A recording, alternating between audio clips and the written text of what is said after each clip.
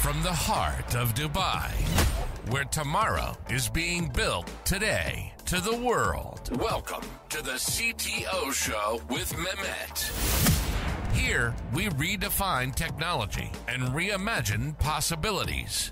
With Mehmet, delve into the riveting realms of AI, cybersecurity, and digital technology. Experience the thrilling highs and lows of startups. Immerse yourself in the spirit of entrepreneurship and witness the future of business innovation being written in real time. Now, without further ado, let's tune in and explore the future.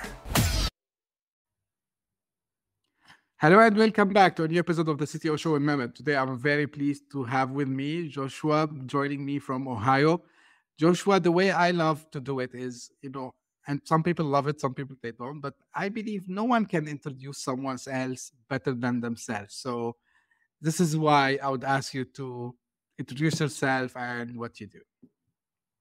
Yes, thanks for having me on, Mehmet. I am Joshua Lisec, and I have ghostwritten more than 80 books in the last 12 years for executives, founders, entrepreneurs. That's my primary business. And what I always like to say is that my clients aren't the authors. It's actually the readers. The readers are the customers, people who buy the book. So understanding consumer psychology, what works for influence and persuasion to drive readers to not just want to buy a book, but to apply the book to such an extent that the book actually works for them, creates word of mouth marketing. The word gets back to the author that this book actually works. They sell more copies. The author's friends get a little envious, and then they say, "Who'd you use to write your book?" Joshua. That's how I've grown my business over the last 12 years. And I found a nice niche in the technology space with startups, early stage, and even a little bit later stage companies. So I thought it might be a good fit for you and I to have a conversation about writing, publishing, written persuasion, that sort of thing, before the tech space. Yeah, great. And thank you for, again, being on the show today, Joshua. Actually, you know what? I think one of the underrated things that we talk about generally in tech is writing, actually, because, like tech people, they usually they do things fast, they are always in rush. So from your experience, Joshua, like why, first of all, like, they need to have the concept of doing writing properly. So let's start from there before going, to the other techniques and, the persuasive part of it. So why it's very important. Yes, writing, particularly persuasive writing, and I use that adjective for a reason, because we want to make sure that when we're communicating, not only are we communicating our ideas effectively, we're communicating them in such a way that when people hear them, they say, "Oh, that makes sense. Let's do that. Let's do it that way." If you're a leader, if you're an executive, if you're a CTO, it behooves you to inspire people to take the actions that you want them to take. This is effectively leadership 101. But particularly in the tech space, in my experience, there is a predominant concept of coercion or coercive writing or manipulation. I'm going to get people to do something I want them to do, be it the board or be it employees, right? Well, what can we do to kind of will them into taking the action that we want? Could we use fear? Could we use scarcity? Could we use urgency? Could we use your jobs, your livelihoods are on the line, the fear of missing out? And that, let's say, sort of framework or perspective is the starting point for much communication, be it communication with customers or shareholders. Sometimes I'm an investor myself. And so there have been some unfortunate situations where you could tell the executive was doing some obfuscation, where they're trying to say things are really bad while using lots of positive language. But what they write is word salad, which I like to call anti-persuasive. So word salad is where someone uses many multisyllabic words all together in dense sentences where there's a lot that they're saying that's abstract and that's vague. And reading it, you're thinking, what exactly is this person saying? I see each of these words and I know what they mean, but all together, I don't know what the point is. And usually that sort of communication indicates, I really don't want you to know what's going on around here. That's sort of language. And so those of us who understand persuasion can see what's really going on in the world. So not just being able to write, but also being able to read between the lines, so to speak. Persuasive writing is useful not just as a communicator, but as the communicatee in that regard. So it's just wanted to understand, if I understood it right from you. So I need to think as a CTO or founder or whatever position I am in. So because I believe I do this also, this mistake, I did it a lot as well. So I read something and then I ask myself, okay, let me imagine for a moment that someone sent this to me and let me analyze, what I mean by that. And the reason why I did this is because, and this is why the question will come here, I want to understand from you, Joshua, what are the consequences if you do it the wrong way? What could, what could go wrong? Yes, the anti-persuasive communication, particularly in writing, number one, it leaves everything you've said open to interpretation, and usually an unfriendly interpretation, such as, wait a second, what is she saying here? Is she really saying? And then something that dismantles your credibility, your authority in this space. So that's the first downside. Another downside is if you have something that is urgent, something that is important, that's actually going on, be it in your email or your slide deck or the landing page on your website where you're trying to get, let's say alpha customers or beta customers, and you're unable to get across the message. It's like, oh, that's really cool. Okay, gonna go back to the way things were, gonna go back to my routine, back to life here. And there's no drive to, oh, I should do this right now. We should take action right now. Like, oh, that's nice. That's interesting. Okay. And that's the impression people are left with. And when they feed back to you, they will lie. They will say, oh, I would totally buy that. Oh, I would totally buy that. You see my body language, those watching. Yeah. Oh, I absolutely like this product. That's the feedback that you would get, but it would be in print in many cases. Right. Oh, wow, they're super enthusiastic about this when they say what they said. Now, this gives us the third reason we want to not be anti-persuasive in our communication. And that is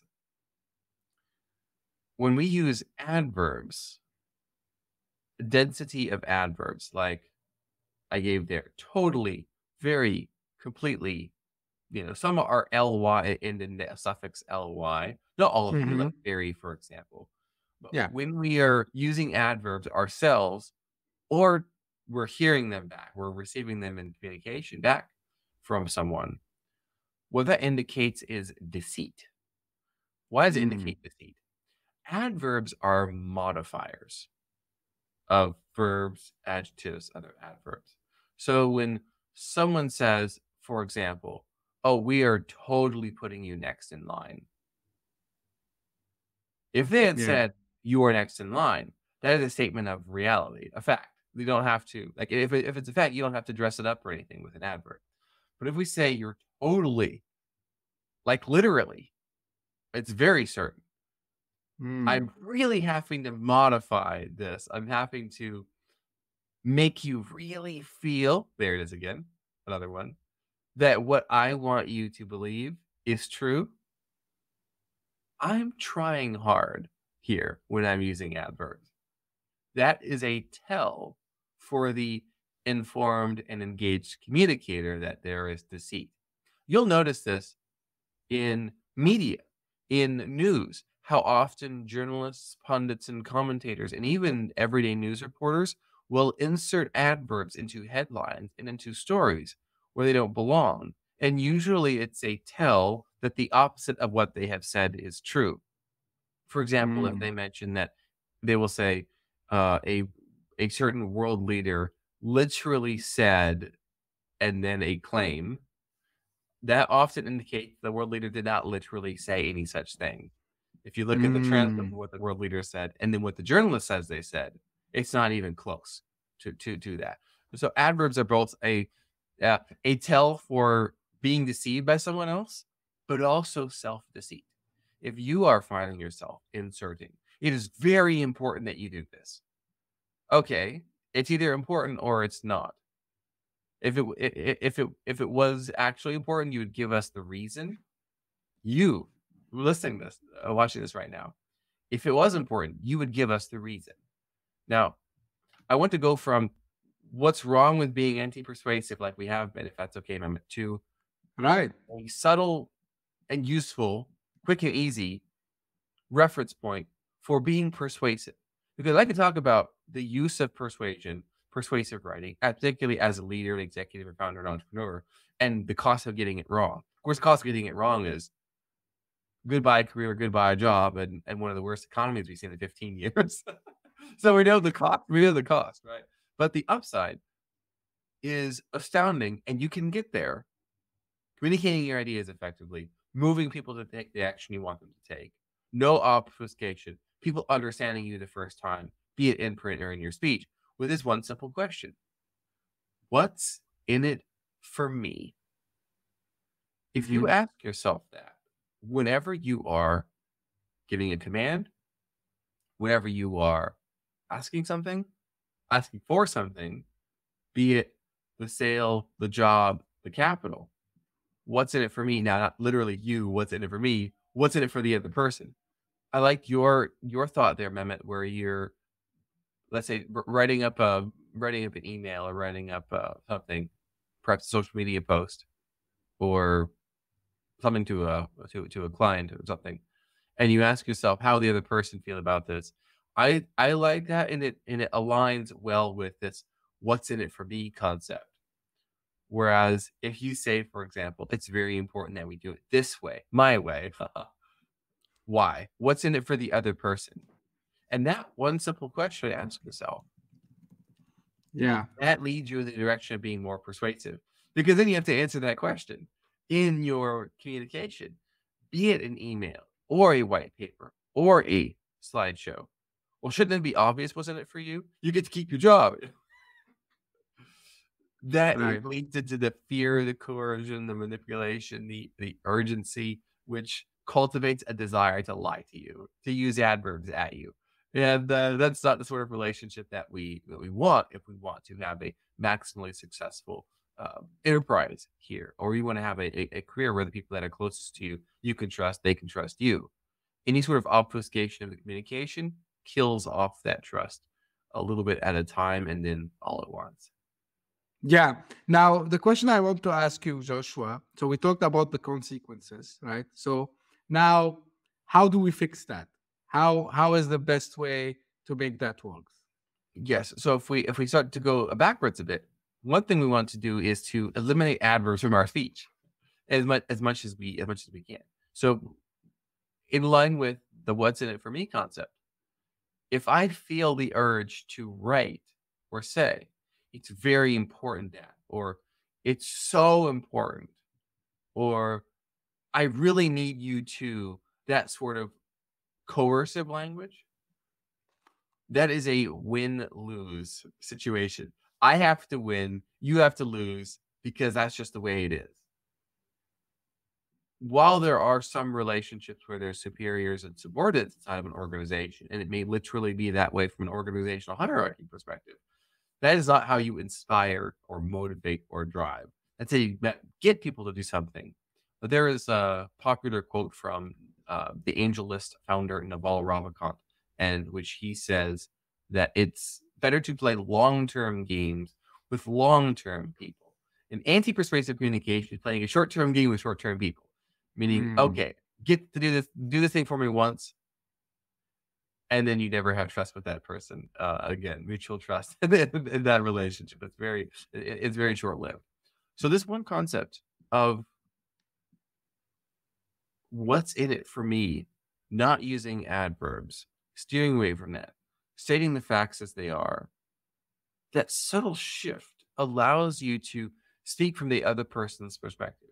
Some might call it empathetic communication, and that's true, where you feel what the other person is going to feel, but think what they're going to think, and then speak to that. As a ghostwriter with books, I always tell my authors that the first chapter is there to build rapport, where you align with someone, you get the reader, and they understand that where you're coming from is where they're already at. And that can be done in white papers and slideshows and emails. And it's really laying the context. And so often communication is missing the introduction of or the reminder of a certain context. Now, what do I mean by context, and what would that look like in a communication? So we'll do that with the book. We'll do that with email real quick. Is that okay? Yeah, sure. Yes. So often in books, an author will feel inspired to just start sharing their ideas, open with their story, their life story, or here's my 7-point framework for blah, blah, blah, or my 12-part system for blah, blah, blah. Okay, why is there a need for this system? What are previous systems attempted? What are the other frameworks that are out there that I've already tried? Why do those not work? Why is yours better? What are the problems I'm dealing with? How do I feel that those are problems, for example? And so what we do is we construct the first chapter of a book like a sales letter. That hooks us in with a very important claim or some curiosity that's relevant for us right now and what we have going on. What is the problem we're dealing with? How do we know it's a problem? What have we already tried? How do you know your solution works? For example, the fundamentals of sales copywriting applied to a book. And so the reason I do it this way is because on Amazon and other websites, readers can read the book for free first. They can read the first chapter or so for free. Right. So we have to treat that free chapter like a sales letter. We can't just start the book. So I like to tell authors, think in terms of chapter 0. That is a proper and useful way to think of persuasive communication for speeches, for white papers, and for emails. Meaning, what's the context here? What's most important in this situation? Why are we doing this? What's in it for you? And lead with that in mind. So if you're going to ask someone to do something for you, start with, what are the things that they want to get accomplished? What is the problem that everyone wants to have solved? And that's your first few sentences. That's your first few paragraphs. It's the reminder of what's really important and what's at stake here. And then you can get to your request versus do this now. Or I need you to start with what's most important. What's the agreed upon context here? What's going on? Remind that. Reinforce that before asking the request. And by the way, you'll notice that excellent slide decks that people have shared, here's the slide share or the, of this famous slide deck that resulted in this many hundreds of millions raised, for example. I see people a lot in the tech space. We'll share those and we'll try to use those as templates, kind of grip it and rip it to lay out their own pitch following that format. Of course, a lot of AI companies are having trouble raising money right now. That's a whole other situation. Exactly. But what do those slides all do? Those slide decks, they always start with the context. What's changed in the industry? What's stopped working? What are the new opportunities out there? Why do we need to act fast? Long before the technology is mentioned. They don't lead with, hey, here's our idea. Want to give us money? No. What's the context of the idea? What are the problems? What are the opportunities? What are the challenges? Those sorts of things that are agreed upon. What are the risks? What are the threats? Why is this urgent?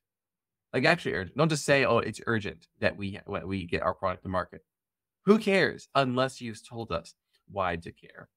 So those are some simple tips to think through before you you demand or command, what is the context here that is agreed upon? What is the innate urgency of the situation? Start there. Yeah.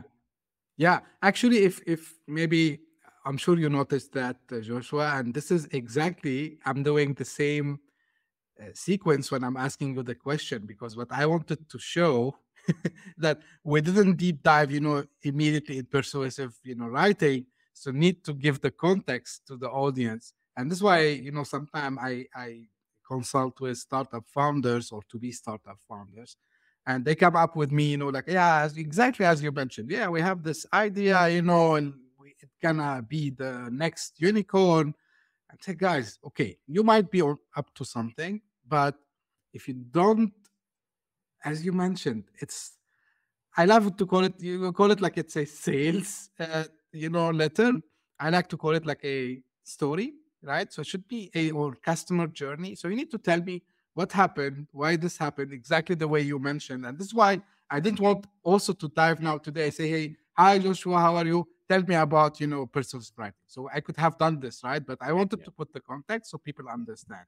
Now, if I want to learn this, right? I want to, and of course, like it's not something that can happen overnight. Like it's something that needs a lot of practice, I'm sure. But like, what are some the techniques and tools that we can use to learn to do the proper method? Yes. So I'm going to borrow a little bit from a program that I have. So Sure. I have a program called Best Way Persuasion. And every single month, I send the paid subscribers, a new technique, specifically an advanced business persuasion technique that's working. This particular month, for my clients who are authors and entrepreneurs, often in the tech space, and I go through the here's why it works, here's how it works, here's how you can do it to either take a few hours to implement it or a few weeks if you want to go full mastery level implementation. And one of the first case studies that I lay out is the concept of the 97%. So market research analysts have, when they examine a total addressable market, find that only 3% of that market is ready to buy. They are credit card in hand. They are check in hand. They are sold. Those are the people who do not necessarily need the context. They're ready. And yet, so many business owners, entrepreneurs, founders, so on and so forth, marketers, salespeople, speak or write as if they're addressing only that 3%. There's no context laid first. Whereas the 97%, they are obviously the vast majority here.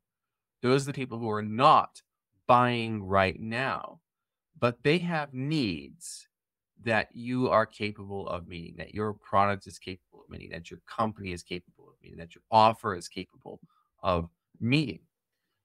What we have to do is simply lay out the chain of beliefs. This is a concept that we borrow from hypnosis, actually. Quick aside about hypnosis. People think that hypnosis is a sort of stage magic, illusionist, mysticism, mesmerism sort of idea. Whereas really what hypnosis is it's subconscious self-persuasion.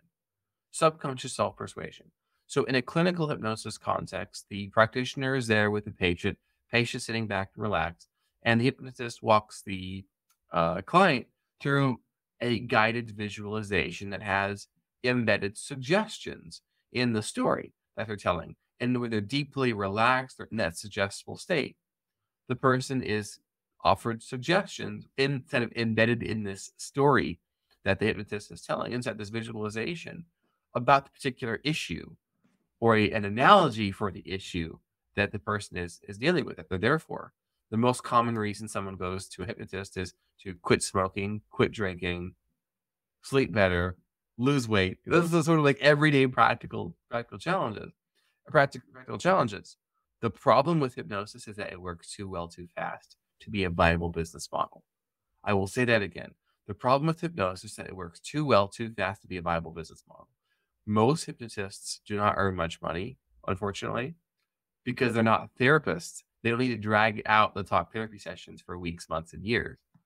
Many of their clients will show up for $150 once or twice. The problem is done after the person struggled with it for years. Everyone listening right now understands that what I just said indicates they need to apply hypnosis principles to their business, to their career immediately, because it works so well. The chain of beliefs concept is borrowed from hypnosis. And so it allows us to speak to a much broader market, or rather a much broader segment of our total addressable market. This sort of 97% that we find who are at various stages of awareness or research or whatnot. So the 97% are those who are aware that they have a problem, but they're not quite sure what the criteria for the solution are. Is it figure it out themselves? Is it just do what they've always done? Is it buying something? I don't necessarily know. The chain of beliefs concept starts with what they know to be true and leads them to what you know to be true. What they know to be true is that something is wrong here. What you know to be true is our product, our offer, our company makes it right. Yes. So what are the steps, the stages in this chain of beliefs concept? A wonderful analogy that's useful here is dominoes. You ever see dominoes where you set them up one after the next and you knock the first one down and then it just naturally goes on to the next? In writing, we call this flow, where the writing flows from one point to the next. There's not any leaps, jumps, or gaps in reasoning. So many slide decks that I see are, here's a problem. We have a startup that's going to solve it. And then let's skip right next slide where this is a unicorn business model. And there's this whole gap of, wait a second. How are you going to go to market? How do you know that that's the right segment? How do you know it's going to work? Have you ever done this before? And there's all sorts of questions that are asked that aren't answered. And so it's like there's a domino here, and the next domino is way down here. You knock the first two over, and then you just have to, well, the next one's going to fall over on itself. Like there's a break in the chain of beliefs concept here. There is a wonderful marketer named Eben Hagen who said many years ago that the essence of marketing is changing someone's beliefs instantly and forever. The chain of beliefs concept. By the way, he was a professional hypnotist and in marketing in his space. He worked a lot with men on confidence issues and whatnot, which helps really well when you are persuasive. But coming back to the chain of beliefs concept, what does this mean for the 97% here? What's going on? This is advanced business persuasion, because what you can do is you can think through what does someone need to believe in the order they need to believe it to go from we're aware that there's a need for this to I need these people. I need this company. I need this offer. I need this product. What is in that chain? By the way, when I'm ghostwriting a book for someone, we often align the chapters to each of those beliefs that people need to have and the order you need to have them in order to reach the conclusion that we want. So, for example, if you're fundraising, what are all the beliefs that need to happen? Well, I need to believe that there is a real problem. I need to see data so I can justify logically. Oh, okay, there really is a problem here. Mm-hmm. How do we know it's a problem? So what are the manifestations? What are the consequences? The data that demonstrates that. Not just a claim, but demonstration of data. Okay, I guess it is. Okay. Well, how do we feel it? So what are the anecdotes, the qualitative market research? What are we hearing, feeling, seeing that we know that this is a real, urgent issue that is beyond the facts and the data, the boring, the humdrum. People are feeling it, right? And then what are people currently trying? So what are we doing here with chain of beliefs? So I believe that there's a problem. I believe that there's evidence demonstrating that it's a real problem. I believe that people are feeling it. So what's the next thing I need to believe? Well, the next thing I need to believe is that people aren't getting solutions that are working. So I need to believe that existing solutions are inferior. So I haven't even pitched my product yet. I haven't even said you need to do this. You need to jump in. You need to buy. You need to do any of this, right? We're selling the belief. So I also need to believe that there are existing solutions that are inferior. Now, what do I need to believe in the chain next? What's the next domino to fall over that will knock over the next one, right? That's what flow is where you're not skipping any steps. You're not skipping anything that people need to believe to be true. Now, this is rather a tedious process, but you'll notice it's not art or creativity or inspiration or the muse or anything that so many people think that communication is, that persuasion is, where it's a sort of inspired, creativity-laced effort. It's not. It is boring, frankly, and it is tedious. That's why people buy it. That's why persuasion. If I could give a little plug for that right there, because I just say, just do this. I do the hard part of the thinking and the creativity first, and then, okay, you just do this, and we can run the sales and marketing test for your company, this month, and try another one next month, and the one after that, so on and so forth. The chain of belief concept is so useful and applicable because what you do is you make sure that there is alignment, there is context, there is rapport, and so that it's natural that people say, oh, well, yes, this is the product, this is the offer, this is the company, we're going to do this. But getting each of those beliefs stacked in the right order. So really, it's not trying to coerce someone to believe something. It's thinking through, what do I need to believe to be true? And in what order do I need to believe it to naturally reach the conclusion I'm trying to persuade people to? Because at that point, you're not doing any persuading or sleight of hand manipulation, or a popular phrase is reality distortion field. What you learn as a hypnotist is that it's all self-persuasion. What you're simply doing is you're giving people what they need to believe in the order they need to believe it to reach the conclusion. I don't need to smoke anymore. I'm a non-drinker now. I can sleep well, deep every night. And then those beliefs manifest in reality. Often after the sessions, we hear reported from hypnotist clients. And so it's a self-persuasion as another reframe, a useful reframe of persuasion. It's not something you do to someone. It's something that you give people what they need in order to do to themselves, and the order they need to do it in order to reach the conclusion that you'd like them to. Wow. Like this is it's a master class, Joshua. A lot of things, you mentioned, I'm sure many people will benefit from it. So how do you usually do this, Joshua? Like, do you run a program? Like, how do you train people on that? Yes, it depends on what the capacity is that they want to help. So I mostly ghostwrite books, but it's not just full-length nonfiction books for founders and executives. It's also sometimes it's their white papers, it's their slide decks that I even worked on, it's their emails, a lot of stuff they have going on, right? Something that executives have realized they need to be doing more of, founders have realized they need to be doing more of, is creating ongoing content on the regular as part of their own personal branding, thought leadership efforts. Because if you don't have a personal brand, people are going to give you one. If you don't have leading thoughts, people assume you don't have any. That's less than ideal. That is less than ideal as a leader. And so I will often assist in writing that. But at the same time, executives, founders, and entrepreneurs recognize that it's not just an individual issue that is the content creation I need to be doing. It's a company-wide issue. That there's a marketing communication strategy. There's salespeople that they have. There's the entire funnel, top of funnel, bottom to bottom of funnel. And that's not just for customers. That's also for VCs, angel investors, firms, etc., where they need capital infusion and stakeholders. There's multiple funnels inside of their business. And so the one way that I work with founders is, as I said, with the Best Way Persuasion program, where I lay out here's a business persuasion strategy and how to implement it this month.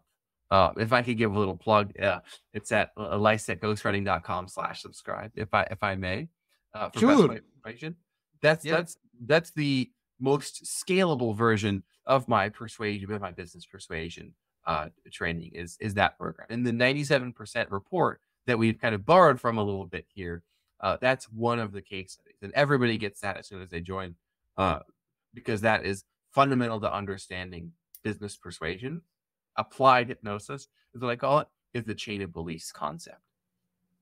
Wow, that's really very useful, Joshua. And question that just came to me. So, other than you gave some use cases. So we talked about emails, communication. You talked about the pitch deck. Um, we talked about even communication not between only like the same team members, like communication between founders and investors. Are there any other use cases for or benefits that we would get from applying this methodology? Yes, one of the most tangible benefits, frankly, is attraction. What do I mean by attraction here? You have a good example of this. You are a good example of this. You call your podcast the CTO Show. What does that do? It attracts CTOs whom you want to be speaking to. And not just CTO, but technologists and founders in the C-suite and whatnot. Imagine if you had called it the Mehmet Show. Unless people knew who you were, they would not be attracted to it. Frankly. Right. So here's an example. If someone visits my website and they see it's all about me, my experience, my books, my opinions, my life story, my bio, as so many ghostwriters have on their website, consider what I do, which is I explain how I write books. I have 20 case studies of authors I've worked with, maybe 24 at this point. I focus on what their books have done for them in terms of revenue generated, opportunities created, media unlocked, investors courted. That is attractive. Versus work with this Ohio ghostwriter who's blah, blah, blah, blah. No one cares. So this simple concept of attraction, just be attractive. We don't have to lie to ourselves. We don't have to puff up and think, well, I'm Mehmet and I'm great, so I should call it the Mehmet Show. It is okay to put the customer, the user, the shareholder, the stakeholder as the center of attention. And yet so few do. And I think one of the reasons that people don't is we're misled by popular brands that do brand awareness. Be it a person with personal brand, their founder. A good example in terms of podcasting is the Joe Rogan Experience is the name of the #1 podcast. Right. Everyone knows who Joe Rogan is. We already have context for what this show is going to be like, who he tends to bring on as guests. Like everyone knows this. There's no questions here. It's all answers. It's going to be 6-hour conversations. Like one break right there in the middle. So we know. But if you call it the Mehmet Show, I just have question marks. Right? Unless we already know who we are, unless we're already followers, unless we're already bought in, we don't understand what the context is here. This is a shift that I've made over the years. I'm talking about myself as a ghostwriter to what I talk about the result of the book is. So instead of the call to action be hire Joshua Lisec, it's writing 99th percentile quality book. 99th percentile people know exactly what I'm talking about. They know what the benefits of the book are going to be. They know the care that's going to be taken. The context is laid. It's all about them. Versus hire Joshua. He's done blah, blah, blah, blah, blah. No one cares. Right. So assume that you are not the Joe Rogan of your industry, let's say, where everyone knows who you are. And yet we look at those sorts of examples or companies that do brand awareness advertising or promoting, or they rely on the reputation of one of the founders, and that's half the slide deck is all about them, that person. You might be that unicorn superstar who's got all of those experiences, or you might not. So if we look at people who already have name recognition, people and brands, and we try to do that, it's not going to work so well. So that's why we don't want to be the Joe Rogan Experience. We want to be the CTO show. Wow, exactly. This is when I started to brainstorm what should I name the show, right? So of course, it should be discussing technology. Of course, I know what I gonna discuss, right? So I know the topics, but at the same time, I wanted to, blend with business and entrepreneurship. And then when I started to brainstorm what name could attract audience to that, first thing first, of course, because who calls as you mentioned, who calls the show by their name? People who had some authority before actually they started the podcast. So Joe Rogan, Tim Ferriss is another example. The guy was blogging for years, and he wrote, he had the books and so on going on. So yeah, so people know who's Tim Ferriss. And for me, okay, my friends know me, people who I interacted during my life, they know me. But I mean, this is something that gonna go for everyone. And who the guy called Mehmet, he's calling the show Mehmet Show, right? So no one knows me. So I wanted to get a name that has all these, I would say, traits that I just mentioned. So technology first, so CTO. CTO is also usually people when you say CTO and co-founder, startup, right? So yes, this is what it is. And then CTO, it's also like entrepreneurship, and CTO, it's also executives. So yeah, so this is what I wanted to do. So yeah, let's call it the CTO show. Of course, I checked, is there any CTO show out there? And I was lucky enough that there are some CTO other thing, but not show. I mean, as I put it. And yeah, so I decided the CTO show looks a good combination. And one more thing I want to add, Joshua, and this is because even if you are a founder listening or watching us today, so this method, it will work also when it comes not only, raising funds, and because I work in this domain as well. So even in sales, actually, because when you are a sales guy and you go out, the last thing you want to go and do is just, send a customer an email or a LinkedIn message or whatever, or a phone call. Hey, I've, this product that is fantastic. Do you want to try it? Like, it doesn't work like this. So you need to give the context. And again, Joshua, like this topic excites me actually. So really, I enjoyed this. One question, which is maybe not related to this, but because in your bio, I saw it, and because you are in the ghostwriting, in space for a long time, is AI doing anything in that space? Is it going to change anything for you, Joshua? AI's impact on ghostwriters has already been noticeable, and I think it's a good thing, frankly, especially with the inflationary recession sort of shenanigans we have going on locally, regionally, nationally, and globally. So there's a nice little 1-2 punch here going on. So I will say this twice. AI replaces 99% of ghostwriters.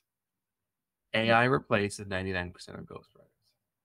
And the reason AI replaces 99% of ghostwriters is because most ghostwriters think like AI, but slower. Most ghostwriters are not themselves, say, creators. They don't have their own books, their own courses. They are transcribers and interpreters, where they will interview the client, and then they will transcribe what they say, either manually or automatically. And then they will try to take what exactly the client said, remove the uhs and the uns, make a couple of edits so that it reads grammatically correct, eliminate spelling errors, add a couple of zingers in there, and there you go. There's your ghostwritten book, case study, chapter, email, white paper, social media post, article for your blog, email, whatever. That's the outcome. Mm-hmm. What I just described, AI does so much faster, cheaper, and better. So what's funny about this is I talk about this in my own book in AI. So I've seen this coming for a little while now. There is an expression, a colloquialism: fast, cheap, or good. Pick two. AI writing is all three. AI writing is all three. So what I described 99% of ghostwriters, what they do, they are hosed, to use a Canadian expression. And frankly, I think rightly so. It's much easier for an executive to talk through their ideas to their voice recorder on their app or on their phone or their computer, and then take the transcript of it, throw it into, let's say, ChatGPT, or another program is called pseudo-write, S-U-D-O, write, like writing, pseudo-write, and say, a very slightly edit this for me. Now, here's what's funny. I use adverbs. Adverbs and prompts work well. So you're deceiving the AI. You're just think about why that works. You're deceiving it to give you a better output and a better result. I'm the only person who talks about that, by the way. So it's a little alpha for prompt engineering for everyone listening, is using adverbs to trick the AI into giving you better output, better quality output. But that right there, where you're taking your ideas, going to transcript, going to something that's workable, that replaces instantly 99% of ghostwriters. Fast, cheap, and good. Well, it's good enough in most contexts, in most circumstances. I'm okay with absolutely obliterating my industry in this regard, frankly, because number one, that's just the way that it is, and number two, we're already seeing the ghostwriting profession need to be less utilized, because in a economic downturn, people are less concerned about thought leadership and brand awareness, these sort of fuzzy words that you spend a lot of money on. What you need to be focusing on right now is demand generation. Mm-hmm. And a ghostwriter's writing is not really doing that. I have been a harbinger in the ghostwriting profession for years now, telling other writers, if there's on a direct connection between generating revenue and you writing, you are screwed. I've been saying this since at least 2017, 2016. And it seems the bill is finally coming due. And so most ghostwriters you talk to now are out of work and desperate, unfortunately. But it's just the way of things in the ghostwriting business, with the nice little double whammy. I have my own books. I have my own courses. I have my own programs. And I also work only with a particular type of client. That particular type of client is not going to be spending hours and hours and hours prompting ChatGPT with transcripts of theirs. They want someone who can do the writing for themselves. A good example of this is Dr. Philip Ovadia, one of my clients. Now he's not a technologist. He's in the health and wellness space. They do use a lot of technology in their platforms, but he is a founder of a company. He is not going to spend hours and hours in front of the computer with transcripts. He is going to get on a call with me for 10 minutes between flights, share a couple quick ideas that he has, and then I'm not going to then go prompt ChatGPT. I'm going to write something from scratch, do third-party research, compile it together, and weave in his two ideas, and turn 500 words into 10,000 words. And it's not going to be abstract. It's going to be concrete. It's going to be visual. And it's going to have all of the persuasion principles and applied hypnosis laced into it. So there is still a place for actual creators who are writing stuff from scratch, not the sort of copy and paste and improve process that ghostwriting, that AI does to replace ghostwriting. But frankly, in 90% of the use cases of a ghostwriter, AI writing is superior because it's fast, it's cheap, and it's good. Like I said, in many cases, good enough.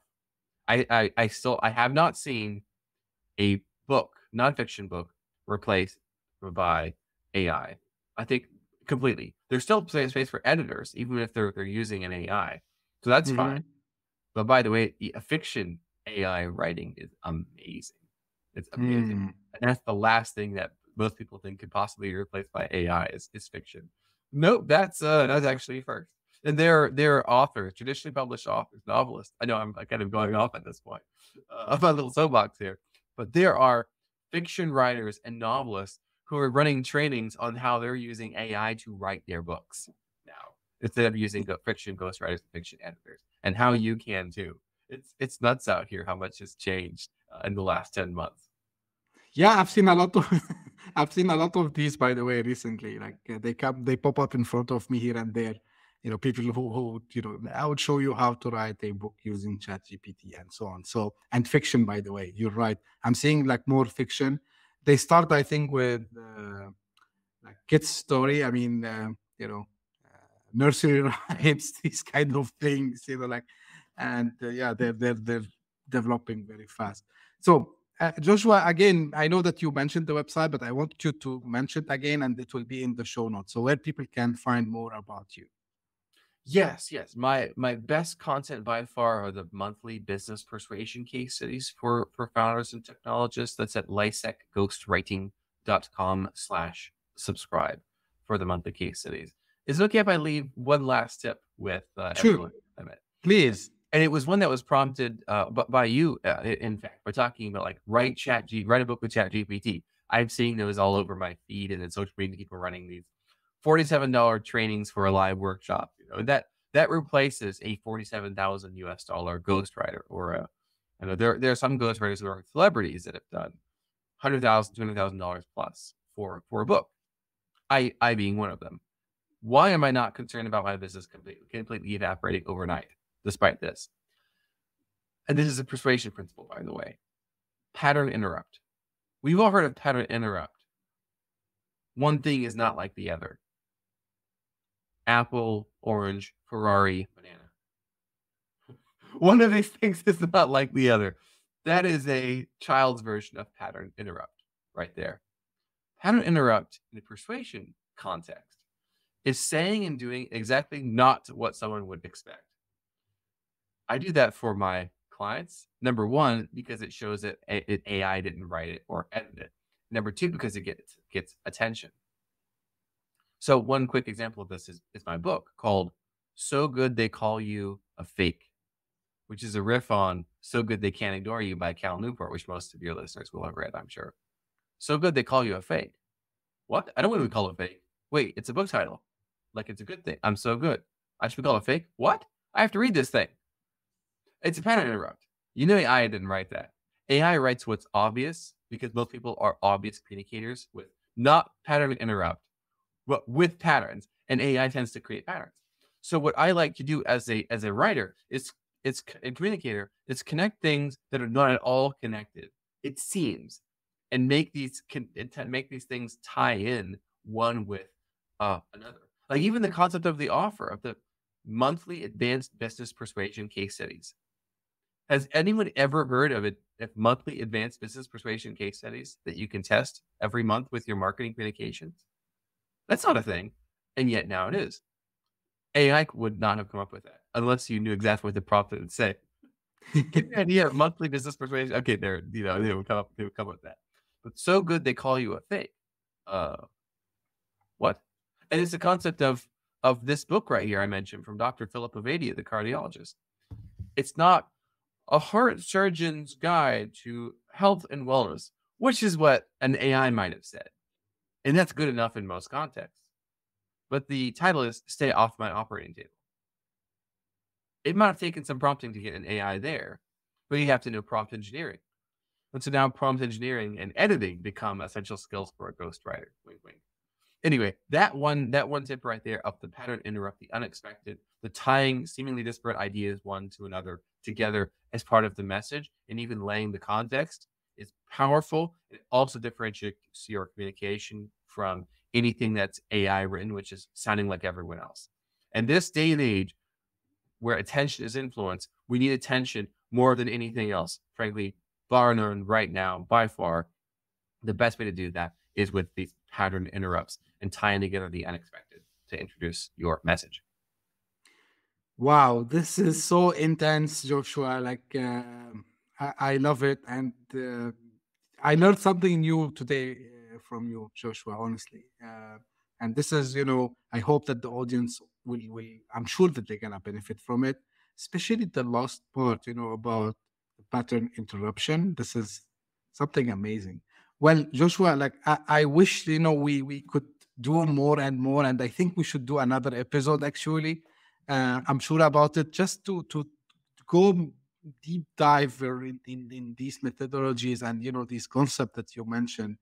Um, um, but again, still with what we did today is it's a master class, and really I appreciate, it was after midnight for you, and you showed up on the show with me today. So really I appreciate the time. Will make sure that all the links that you mentioned, they are on the show notes.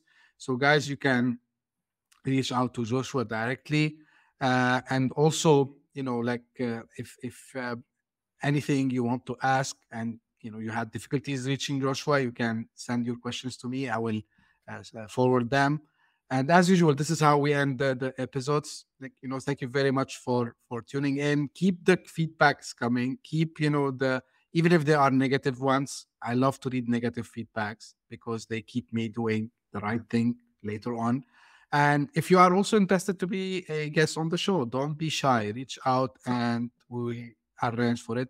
You need to have like an idea. Maybe you are a startup founder. Maybe you are up to a concept, which is not very known, but you believe the world should hear about it. So don't hesitate to reach out. This is a open space for all the ideas. And as usual, thank you very much for tuning in. We'll see you again in the next episode. Bye-bye. Hit that subscribe button. Share the show with your tech-savvy friends and fellow entrepreneurs. And leave us a review on your favorite podcast app. Your support means the world to us.